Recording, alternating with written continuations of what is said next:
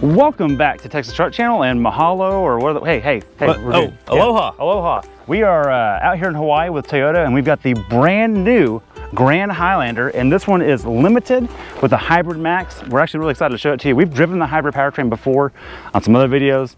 Check those out. The actually on our TTC car channels where we drove that.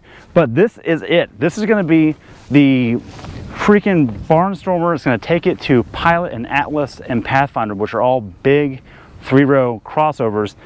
The old Highlander will stay. In fact, Toyota doesn't like when we say old Highlander. The Highlander is staying where it's at, and what I'm going to call the 3-row in a pinch. This is like 3-row for adults, can actually go in the back. That's pretty cool. But in terms of exterior, it's a Grand Highlander. It looks like a RAV4 with a bigger snout. I actually think it looks really well. This thing in pictures doesn't wear its nose as well as it does in person. I think it looks really good. LED headlights. You've got a little bit of a chrome brow here. And then of course the paint is Lexus level quality on this. It is just the best metallic, it's great. You do have detached fog lights down here, which I appreciate just aesthetically. I know a lot of modern headlights have them integrated here, but you want them down low, man, they look cool that way. Painted silver lower lip. I'm a little concerned about that getting scuffed over time, but it is a separate piece. It's replaceable instead of taking the whole thing out. Now, radar sensing. They've integrated it into the logo like a lot of modern products do. Happy with that. There's not a separate thing that clutters up this look down here. You do have your front camera here. The camera system is really, really good on this. So we'll show you that when Craig gets to the interior. Coming around to the side, we have 21-inch wheels. These are the Continental tires that all of them are going to have at this 21-inch wheel package. It's a multi finish, so it's machined with painted as well. I think this looks better than the Platinum wheel does personally. These are 255 55 R20s, and they're quiet. They've got enough meat to get up this dirt hill that we're on, and we'll show you that in a separate video, but they get the job done. Coming around the side, you have a painted silver roof rail with an accessory package up here. All the Toyota goodies, you can pop this off and mount whatever you want up here. There's also a dual pane sunroof or moonroof pano. You'll see that when you get in there. I do want to commend how Toyota does door handles. Unlock, boom, that's it. Give your key in your pocket and to lock it, right there, that's it. Super simple, no button to push like some of the Hyundai Kia stuff does. Like Just works. Just works. You do have black cladding on the lower portion right here as well, also on the doors themselves. And that works well for any of you have anything chipping or coming up that way. Now, I'd love to open this door, Craig, and do a fuel door check. Yeah, go ahead, do it. How annoying. I got this, Yeah. Down here. There we go. Typical Toyota fashion, and we know what's going to happen here. It's not going to be capless, but they do have a good cap holder. So if you're going to go capless, at least have a cap holder that works every time you use it. That's got to be one of the best ones we've ever. Oh, hey, easy. Premium, regular? Let's see here. Doesn't require anything. Okay, good. Yeah, but not E85 is what it says. So, but it's not requiring or requesting premium. It's 87 is acceptable in this. That's nice. Yeah, and it makes a lot of power. We'll talk about that in just a second. Coming out back, keeping with the big RAV4 theme, you've got taillights that look very similar. They're separated, but you do have a crossbar that's not an actual bulb, but it is tying them together. You've run the RAV4 properly. Handsomely, by the way. Yeah. Works out really well. Look at these letters. We've seen a lot of dimensional letters, which I like dimensional letters, but these are just cast into the molding, kind of like the TRD Pro on the back of the beds of the Tundra. I think that's a good fit. It's not going to chip off later. There's no glue problem here. It's just one piece. Coming down below, you have on the HYBRIDMAX, you get, Craig, as Toyota puts it, exposed tips, which look. You mean real exhaust tips? Real exhaust tips on the hybrid, which is great. But on the Max, not the others. On the non-Max, it's just a turn down tip, but it's still a real tip coming to the back, not some fake Volkswagen style. Or Explorer style. Or Explorer. This is just how you do it. Thank you. Good job. Up front to the business end, let's check out this HYBRIDMAX power plant. Let's get this prop rod down here in typical Toyota fashion. There it is. This looks just like the 2.4 turbo and the non-hybrid trim, and that's because it's the same gas component, but what's paired to it is a rear electric motor on the rear axle. There's no drive shaft between these two power plants. There's a rear motor and a front engine, and that's how it works. In between them is not a CVT. Thank you, Toyota. There's a 6-speed direct shift automatic transmission, just means 6-speed auto. And we are really happy with that. There's no CVT weirdness. You can just get in this and it just works really well. There's no driver complaints there. Something else I want to point out is the torque. 400 foot-pounds of torque between 2,000 and 3,000 RPM. That's a small window, but that's using both motors helping out to get that number there. But that's solid. That's like Dodge Durango V8 territory. That's a pretty big deal. No Hemi needed to get that done. Horsepower combined with both motors is 362, and that's up from what the 2.4 does on its own. So all that covered, I think it's time we hop in the interior and then we'll do some driving. Right, over here. All right, it's time to check the interior out of the Grand Highlander HYBRIDMAX Limited. Let's see if we got the key thing. And it's beeping. There it goes. There it is. So it wasn't locked, so it locked first what it did. So if my hands were full, I could have locked it doing that. But instead, I did it again and it opened. So my hands, I got to unload. Here's the room with the third row up, Brian. Look, you can see, here's our backpack. There's 21 cubic feet back here. Now, Toyota claims you can put a lot of luggage back here. Yeah, they're saying 7 suitcases behind the third row. I'm thinking that's when the seat's like that. Yeah. But, you know, I don't know. Real world testing, who knows? We'll talk about the third row more in a second. But before we get to that, let's check under here. So what we've got, well, not a lot of storage except the tablet that you took away from your kid because they got in trouble. Tablet gel. You put it right there, tablet gel. Over here, Brian, this is really important. You see that? Well, that's a big number. 1,500 watts like it should be. Thank you. What that means is you can actually do something. So many cars, they only put 400 watts, which means you can't even run a coffee pot on it. Right. And how can you be hipster at your campsite and not run your coffee pot? So and then iron your flannel shirt afterwards. Right. Exactly. You don't want wrinkles in that. Okay, so let's fold the seats down. Let's see how that works. There's no power buttons here, which I think is good. They won't break down the road. One of the things I've learned is this right here doesn't do anything. That's really just to pull it back here in a second. Tether. Yep. So you pull this button, you push it down, and then eventually that. Oh, there it is. There it goes. So, all right, that works. And same thing on that side. Doing it one-handed here. One-handed. Okay. It works. So now look at all the room. Now you can put all the luggage you want, and you got plenty of room still. So let's pull these back up. You just pull this, and then you pull this again to kind of get it back to the spot you want, and you're back in business. Bob's your uncle. Bob's your uncle. All right. Let's move to the second row. Before we get into the back, Brian, I want you to look over at your door over there. You got kind of 2 levels. You got the top level where you can put phones, bottles, who knows? Actually, it says no bottles. If you look in there, it says no bottles. And then down below, you can put your hydro flask. It will fit. And yes, we've got the peasant blockers and the limited trim. That's nice because it gets sunny. And, you know, I get glare on the iPad when I'm playing my game. I mean, how are you going to get past that? But let's get on to the third row.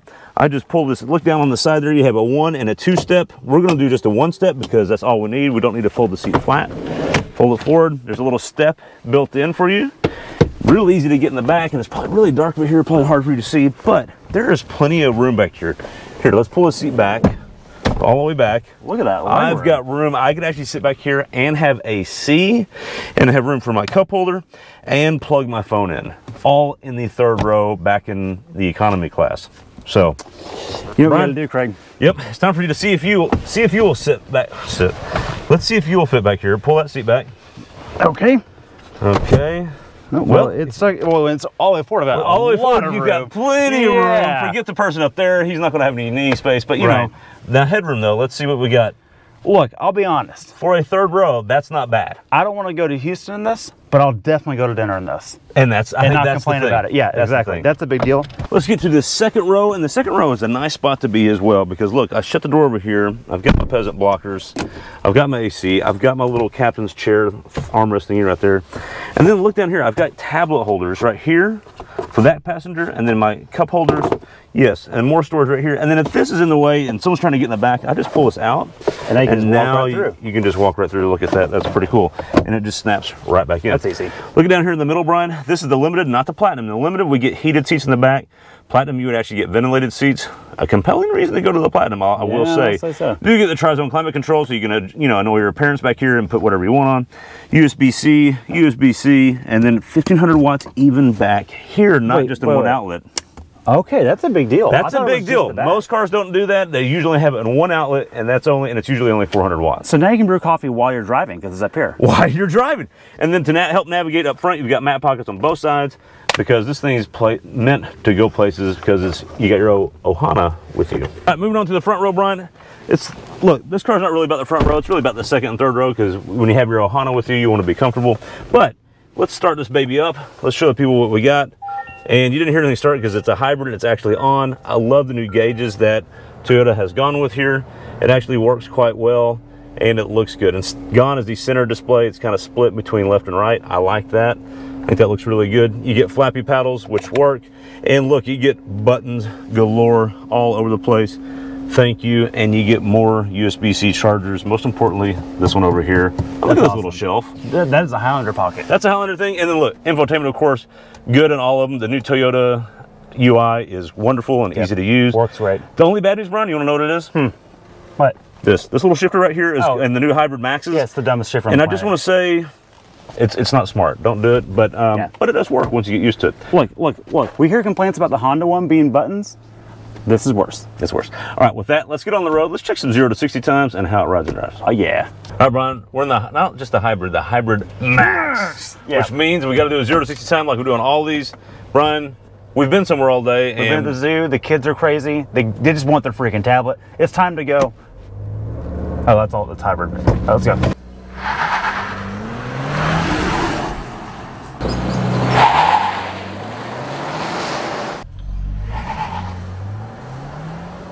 Hit it. Okay.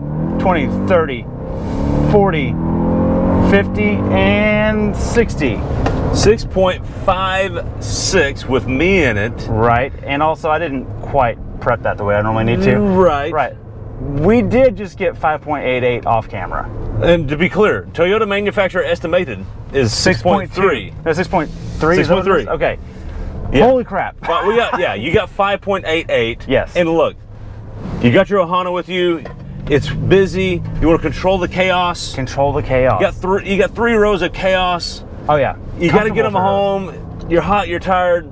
Let's go. The best way to do it is to get there quick. Exactly. Okay, let's talk about the HYBRIDMAX though. Yes. I am so impressed with one thing in particular. There is no drive shaft connecting these things together. There's no clutch pack of engagement or anything like that. It simply is a front gas motor and then a separate electric motor in the back. The way it's calibrated feels so linear. It feels like they're working together. And then I feel like there's some times where it leads with the rear, not the front. Not saying that it has rear-wheel drive bias or anything. No, it's not. But it definitely doesn't feel like, it's not dead. Exactly. Most clutch-based, like think of the Highlander all-wheel drive previously, the regular Highlander. It sends out of the front first, and when it needs to, it sends it to the back. This feels like it's doing them both at the same time all the time, which feels wonderful to drive. It does. It absolutely does.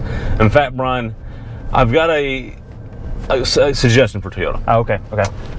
But before I get to that suggestion, we did take this on some twisties. We did, yes. And to the things you're talking about, how did it handle and soak up the bumps on the twisties? It did great. You know, look, it's still... The problem with three-row crossovers is they have to do everything. Yes. They have to go get groceries. They have to not spill the kids' milk or your coffee. They've got to have a wide payload from 1 to 8 human beings. That's a big payload. Right. They've got to put a trailer on the back sometimes. They've got to do roof racks.